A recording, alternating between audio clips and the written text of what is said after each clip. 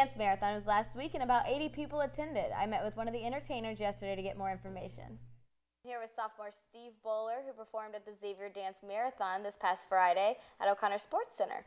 What is the Xavier Dance Marathon? Xavier Dance Marathon is an event that happens at several college campuses, raising money for Cincinnati Children's Hospital, and they have just dancers all night long.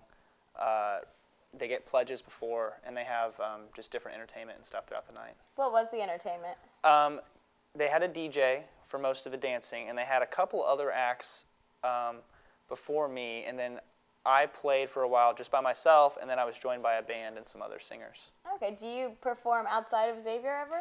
Yes, actually, I do perform on campus a lot, but I also do some stuff back when I'm at home in Indianapolis. And just whenever I can play, it's usually just me and my guitar, but like last Friday when I was joined by the band, that occasionally happens. Okay, how did you get together your band?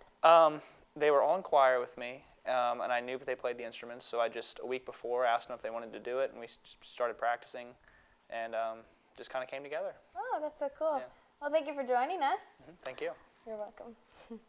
The amount of money raised at the event is still unknown, but if you want to hear some of Steve's music, you can go on to iTunes, and there's also a Facebook group dedicated to him if you want more information.